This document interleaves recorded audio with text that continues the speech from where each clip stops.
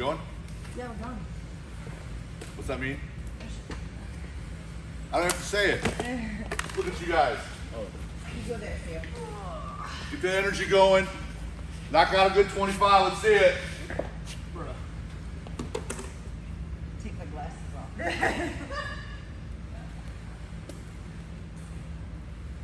Oh my gosh.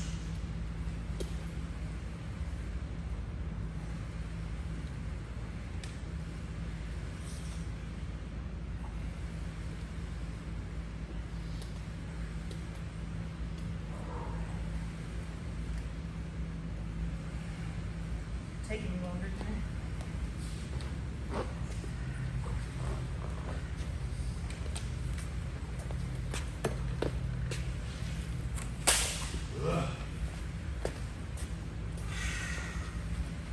Guys should be used to it by now. What's this, week 8, week 9? How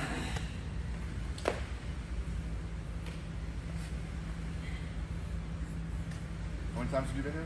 2 times? 4? 5? You?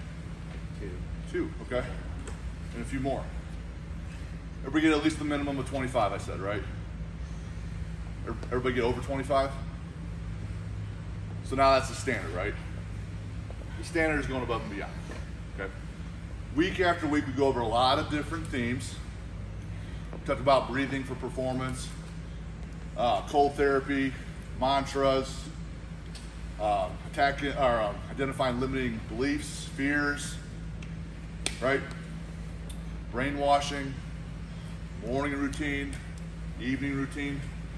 At some point, you gotta start putting everything together, quantify everything, and all the different components, see where you're doing well, see where you're not doing well, and come up with a plan to fix it, right?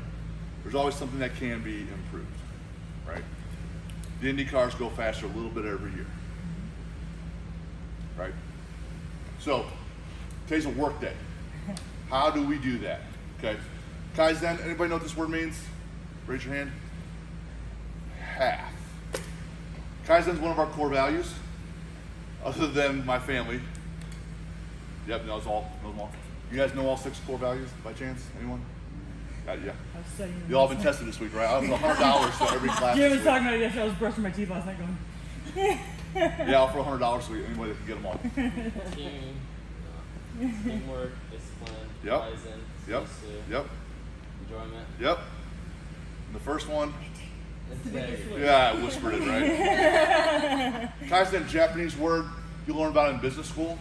If you talk about people that learn 6 Sigma for making operations faster, Kaizen's approach is looking for small incremental improvements in everything you do. Ball State's motto is 1 at a time, right? 1% better at a time. That's the exact same thing. Where can I get just a little bit better, right? I break it up in 2 things. One's the head, and the rest is the body, okay? We need to hunt weaknesses on the head and the body, all right? In the head, so start with how you approach things mentally, how smart you are at what you need to do, and how you interact with your teammates. Teammates mean just the people you work with. So socially, how do you do? Physically, how do you train? How do you fuel? And how do you fix yourself? How do you recover? All right? If one of these is a limiting factor, we talked about limiting beliefs last week. If one of these is a limiting factor, you're going to be held back. You can't really progress too far forward. Limiting factor. I'm playing football. I don't have my left arm. I'm not going to be able to play very well. I'm probably not on the team.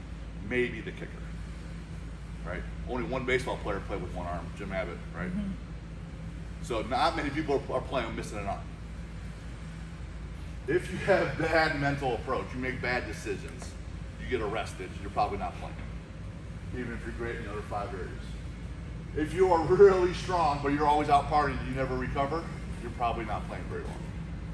If you do everything right with your body, but you suck with your teammates, your coaches, your support staff, that's going to be a limiting factor. You're going to get beat that way. All that's great, but you don't learn the playbook, you can't play well, right? Somewhere along the line, something is a little bit weaker than the other. You got to fix the weak link for you to improve. Here's how we do it, all right? You take this hunt weaknesses approach to all of it systematically 4 times a year. 4 times a year, so every quarter. All right, 4 times a year. I wrote it out for you guys. You're gonna do a SWOT analysis, another business school approach. Very basic. SWOT, strengths, weaknesses, opportunities, and threats. So we're gonna go through all 6 categories, all right? And we're gonna take a few minutes for each category and just kind of brainstorm what are your strengths, weaknesses, opportunities, and threats. So on the mental side, are you disciplined? Do you show up all the time to everything you need to do? Are you a little bit early?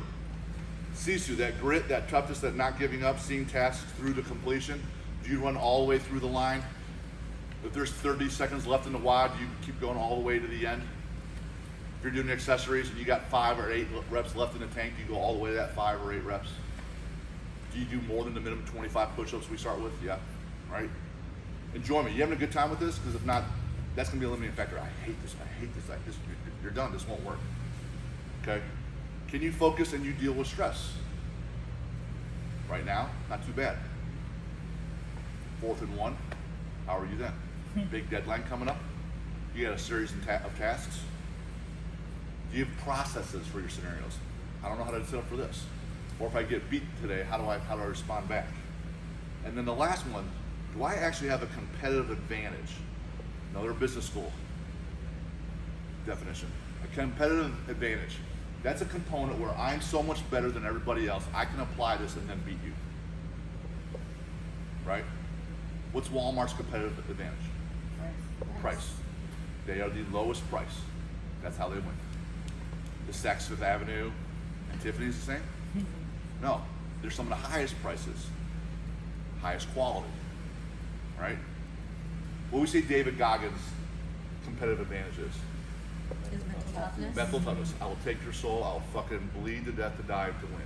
Right? So you're not beating them that way. In any of these areas, if you have a competitive advantage, you then dominate the competition. Some people get picked up in the draft just because they are the fastest in the draft. They might suck everywhere else, but they are the fastest. They're probably still getting picked up. Right? This is an area where you can find something you're amazing at, outperform everybody, separate yourself, you're that unique, you will have a job. You will be hired. If you do this better than anybody else, you will have it. So in any of these areas, you find a competitive advantage, that last bullet point, nurture that, grow that, dominate that, embrace that, love that. Take a few minutes right now. Write down, what's the strength or 2 that you have? What's the weakness you have, 2 or you have on the mental side? Where's some opportunities? Where's some threats? If you're not sure, spit something out, run it by me. I'm right here, let's answer questions right now. This is gonna be more of a workshop, interactive piece, okay? There's a page for each component, There is. so you don't have to put everything on the first page. Knowledge will be next. Page 2 will be knowledge, right? Then we'll hit teammates, interacting with people. Training, nutrition, and then fixing yourself for recovery. So each page, we're gonna do the SWOT analysis for each one. And I have an example at the end of just some information that'll help you with the training piece, the mental piece, all of it. You wanna share anything right now? Hey, this is a strength, hey, I'm not sure, is this a weakness? Where would I categorize this? What would be an opportunity here?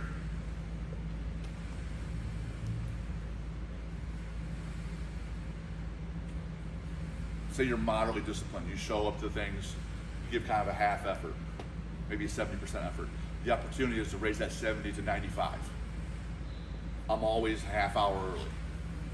I get extra help from the coach, or from my boss, from my colleague. I get extra treatment by the staff.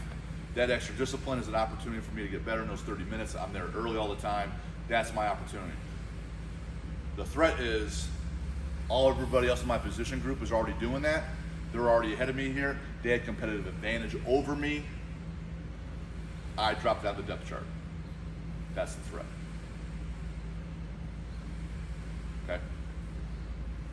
Mentally, they're more squared away. They're tougher. I don't finish off blocks. I don't hit deadlines. I'm disorganized. All those weaknesses, the threats are you don't get promoted. We have interns here. They have opportunities to get hired. The threat is that if they don't do well, once their internship is done, see you later, don't come back. You can come back as a member, but we're not hiring you. You know, if you're a GA for a football team in college and you sucked, you're not being hired. That's the threat.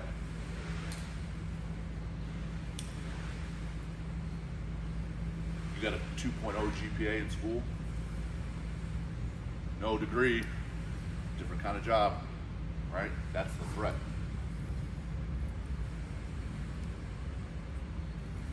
Hey, I don't know what I don't know. Say, I'm just not even sure. The weakness is I'm not sure. I need some help. That's okay. Write that down. I just don't know. If that's the case, see me afterwards. We'll set up a time. We'll meet one-on-one. I'm not sure how to do this. Can you help me out? Walk me through it. That's okay. I don't have all the answers. I got a lot of resources. I have some experiences. I can help you. I will help you.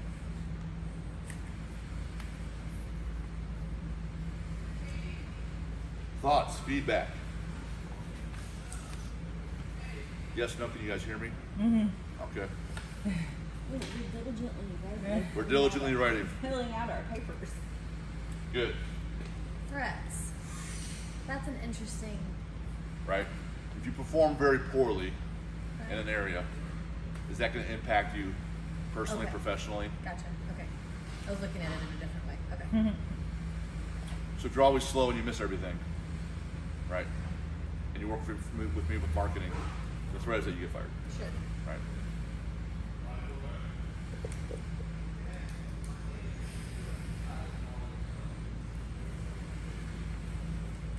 It's okay if you don't know.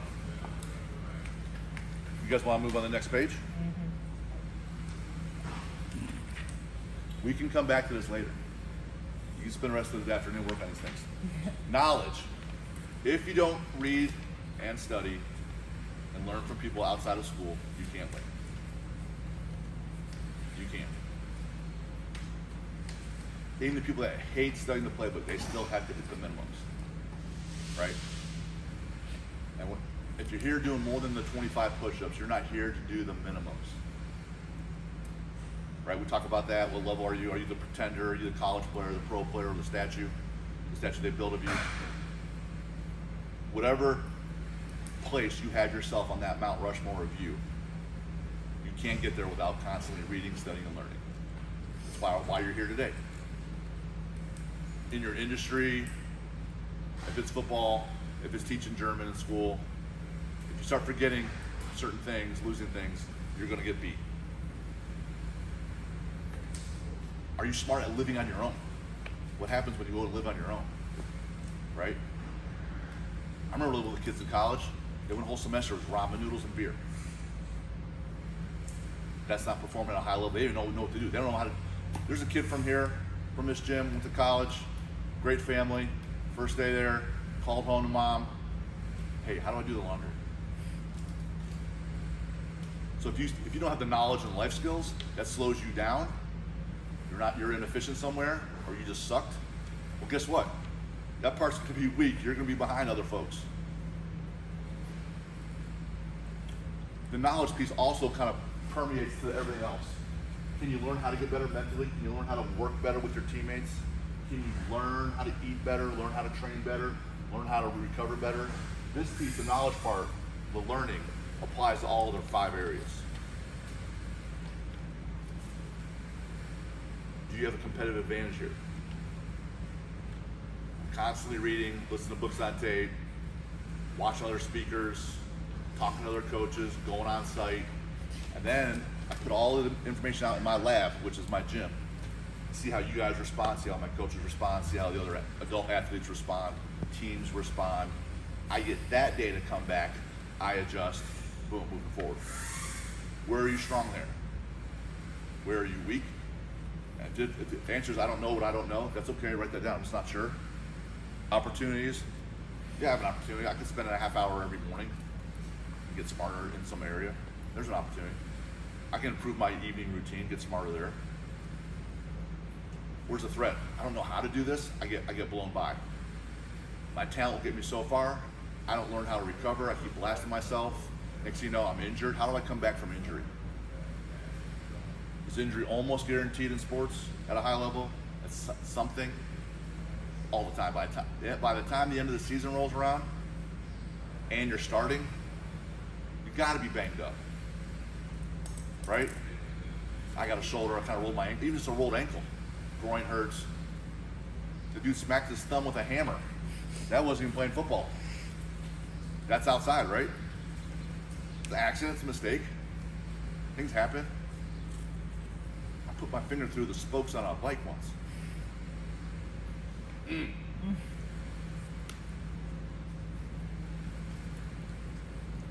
Write those things down.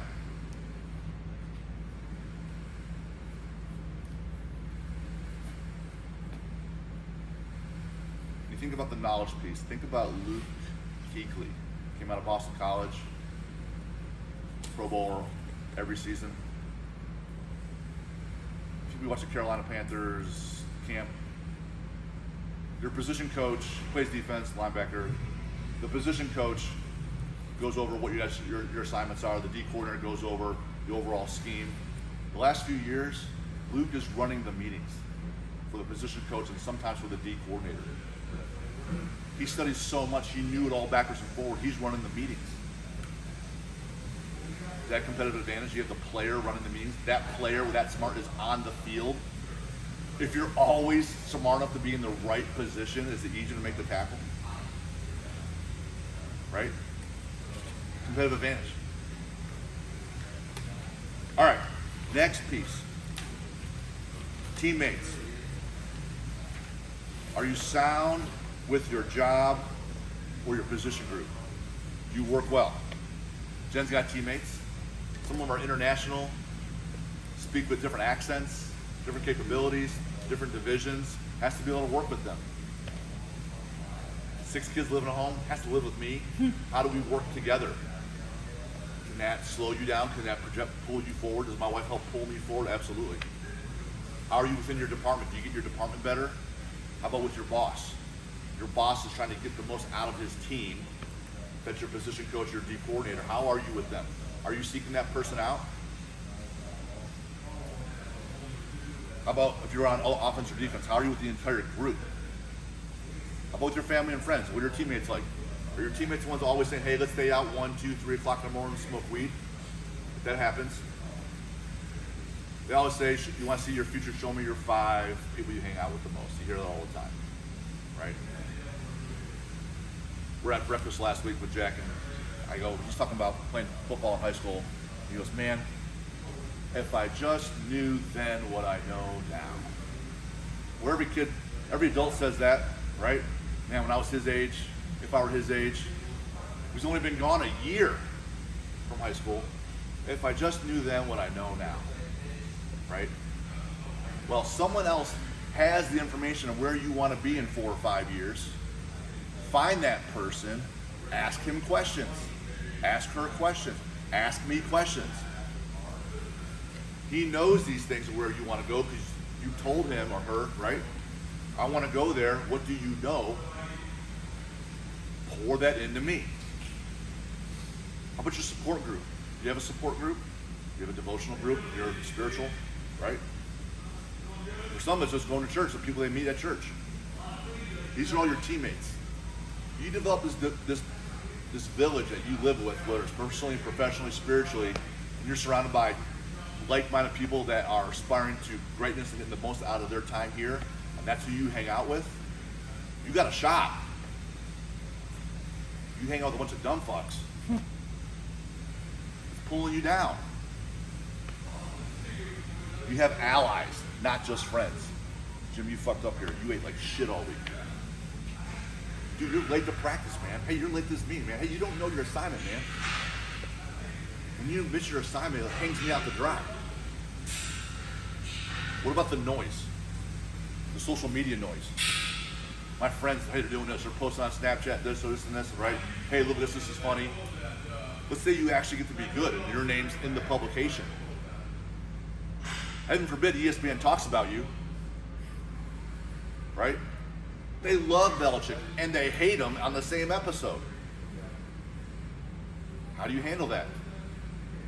you can listen? What's your process? Where are you strong? Where are you weak? What opportunities do you have and what threats do you have?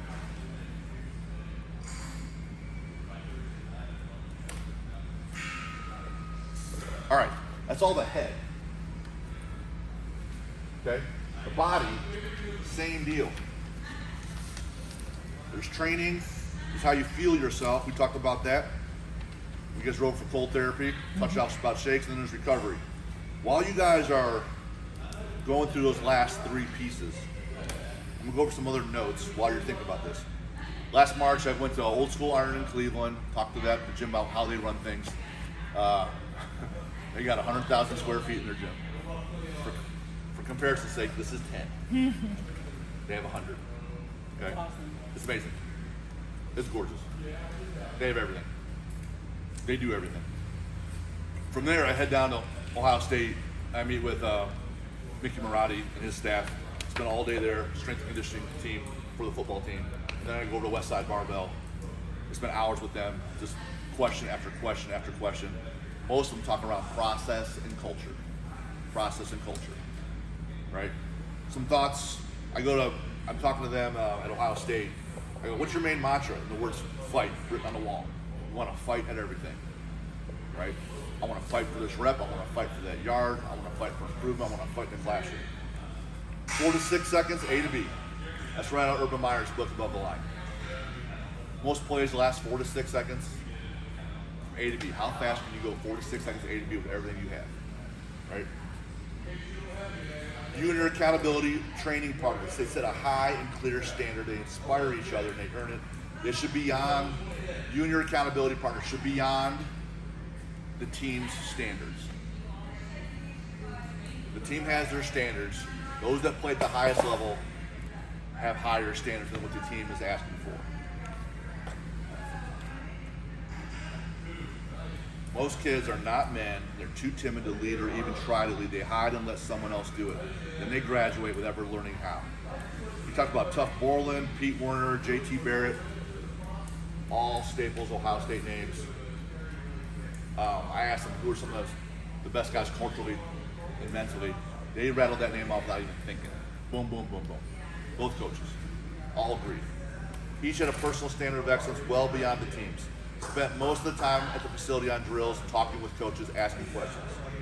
Spent the most time studying film. They knew it like the coaches. They had a plan for their food. They brought it with them. They're going in the facility with their own little coolers, looking like a bunch of strongman dorks walking around town, right? Same with their water. They tried to win everything. That word fight all the time. JT, quarterback, lifting all the time. Trying to get better there. They got in people's faces when they're fucking things up.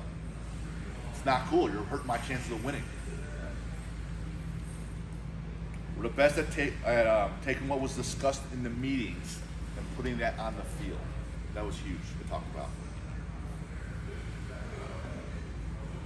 They spent time, 20 minutes each day, calming themselves down and visualizing the next day's tasks, usually practice. They would do that for games as well. They love the game, they love the prep. They wanted their boys to have a strong morning routine. On one wall, several walls, they would have a list by position group. Quarterback, running back, wide receiver, tight end, offensive line. Same thing for defense. And then right there next to it, they have a chart of all the main measurables at the combine. It's your 40 time, average weight, vertical jump, broad jump, cone drill, bench press, right? And some other things too, like back squat. I forget what else. Let's say, all right, they didn't bother saying this is what the average is at the combine. Here's one standard deviation. So about 2/3, top 2/3. And then here's the top 10% number. And these are what's listed on the wall. And that's where you're trying to get. So when you go to your page, physically, on the training piece, if you can start hitting those measurables, you can start checking those boxes off. If you're saying that the 2/3 best squat for linebacker was mid-4s, the top 10% was low 5s. If you hit that number, you're good there. Go check off another measurable then. I'm weak on broad jump. I'm weak on my cone drill. Get those things checked off. You can color in the training section. See where else you're weak. Maybe I'm weak nutrition-wise. That part's not colored in. Go work on that. Okay? This gives you targets. If you don't know your targets, ask a coach. You're trying to be all state. Well, who was all state the last 5 years? It's listed online. Where did they go? They probably have film. Go research it. The average height for these guys was, for linebackers, between 6 foot and 6'4". Right? Not running the ball. Right? Not playing defensive back. At 47, how about this? Not playing. Average age a little younger. Right? You get to find the physical measurables. TJ's training is not perfect. My training is not perfect. Ohio State's training is not perfect. They have a template. We have a template that's geared towards what the whole group is doing. We try to modify it as best we can for the individuals. If you find that you're weak with your core and then we're not training it enough, that's on the coaches. That's on you. You have to know you and say, hey, my weakness is here. My core is weak. My neck is weak, and there's a high risk of concussions in football. My neck is weak. I need to have a stronger neck and traps to protect my head from concussions. Something small like grip strength. Kobe goes into play the NBA at age, right after high school, so age 18, 19 years old, right? Already great. One area he identified immediately, he goes, my grip strength wasn't very good. Big deal. I need to be able to palm the ball with both hands so when I go up I can dunk. If I got weak grip, I can't do that as much as I like. I have to improve I have to improve this. Right? I have to improve this to be an all-star NBA player. Kobe's like, I gotta fix this. Right? Some small little thing, this. We work on a lot of grip strength here. Maybe when you deadlift, it's heavy. You're doing a lot of pull-ups hanging from a bar. So from your head all the way down, where are you strong, where are you weak, what opportunities can you get better, what threats? Here's the threat. High school kids, especially more females, if you're quad dominant because you play soccer, volleyball, basketball, and you're weak with your butt and hamstrings and you have a big imbalance, what's been happening a lot statistically? ACL and MCL tears. That's the threat. If you play 80 games of travel baseball bullshit and you throw all the time, the threat is that if you don't fix your shoulders and upper back, you have a shoulder tear and you're done. That's the threat, that's real. Do the same thing with your nutrition. After a while, you're gonna train so hard, work so hard, then it becomes not the training. Can I recover? Can I go through all this shit again and recover so I can play? By the time Jerome Bettis was done, he didn't even start looking at the field for practice until Thursday. Thursday, a lot of times, is a walkthrough for a Sunday game. He's barely walking Monday, Tuesday, Wednesday. Thursday, he's kind of like moving around the field. Friday, he might put some pads on. All those hits for so many years. Come Saturday, all right, feeling pretty good. All the treatments I can get. Maybe cortisone shot. Sunday, all right, 3rd and 1. They're giving it to the bus up the middle, right? That's the deal. But can you even recover? There's an artwork there. Now I don't even know how to recover. I don't even know what I don't know there. What's that even mean? Set some time to meet with me. Your approach in these areas, if you go to the part on training, I wrote it out specifically. But for all 6, it needs to be thorough and exhaustive. Exhaustive. Because at some point, some little weakness is going to show up and you're like, oh shit, I didn't know that was there. Then you got hurt. Okay? James Harrison basically made a living being the strongest guy at linebacker. Right? Aaron Donald, one of the fastest and strongest, most powerful guys on the line. Going to Hall of Fame. Can you make a living just being the strongest and best physically? Yeah. Can you have a competitive advantage there? Yeah. Dan Marino's release, the fastest in the NFL history, almost never got sacked. Almost never got touched. That means never got taken down, means no injuries. Competitive advantage. I'm so fast at my release. Where can you create a competitive advantage that separates you from everybody else? If you're that unique, you will have work. You will be hired. You will play. Sam never turns the ball over, ever, and always advances the quickest. They're never taking him off the field until he gets tired. Then the limiting factor is his conditioning. At the end, exhaustive and thorough, and you're applying this approach, your SWOT analysis, relentlessly, which is the mantra we use for our 6 core values. You're relentless everything. At the end, the only limiting factor is one thing, and it becomes a bad marker. Okay? 2 bad markers. All right? It becomes pain, tolerance.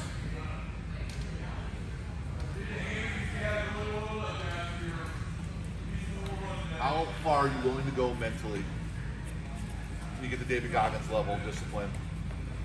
How much time will you spend to learn and sacrifice other things that you like for the things that you love? Will you work with all the people you can't stand, get the most out of them? Will you go through so much training that you are the strongest? You go through all the work to, even if you have to eat when you don't want to because you have to gain weight? Will you go through all the deep tissue massage, the painful chiropractic work, right? How relentlessly will you apply these things and sacrifice the fun things to do the work? Because now it always comes down to how much work do you do? Not just sitting here for 30, 45 minutes on a Saturday, right? How much pain can you absorb?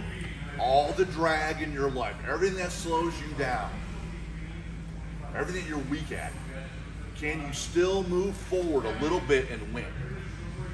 All those things that are holding you back, all the weaknesses, all the threats, can you keep pushing and still get the ball across the goal line? Who doesn't love Rocky, right? He's suffered and suffered and suffered, and he keeps coming up off the mat, right? Now this becomes the limiting factor. I'm afraid of something. That's pain, right? But I'm moving forward. Pain tolerance. I'm gonna deal with fear. It's not comfortable. You will know one way or the other. I didn't advance. I didn't get picked. I'm not playing. It'll come down that you did not absorb enough pain in one of these 6 areas. You said no, I'm willing to be, I don't want to be uncomfortable anymore. I'm done with my effort. Someone else wasn't. Their competitive advantage beat you and yours. That's how you got beat. I don't make the rules. But these are the rules. Alright? If you can suffer better than other folks, you will win. If you're more thorough, you have an approach, you will win. If you neglect and you don't think about it until next Saturday, you cannot win. You don't deserve it, you know it. Get up, you look in the mirror, you just say, I don't have it. Then you have to decide, I didn't have it yesterday, but I could have it today, and I want to have it tomorrow, so let's focus on today. All right? Take time, fill those things out. Come see me, all right? All right, let's go out and attack the week. Let's have a good one. Let's go.